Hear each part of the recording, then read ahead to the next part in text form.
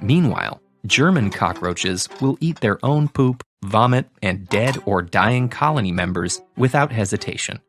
An American cockroach will frolic in sewers, consuming excrement and toting microbes like Staphylococcus aureus and E. coli. But they'll rarely suffer any consequences. This is because they're equipped with genes that provide immunity against numerous pathogens. These genes are often duplicated many times over, so when infected, the cockroach's immune system efficiently unleashes many antimicrobial molecules. Cockroaches also have a slew of defenses against pesticides. When a non-resistant roach walks on a surface that's been sprayed with a pyrethroid insecticide, for example, the results will likely be fatal.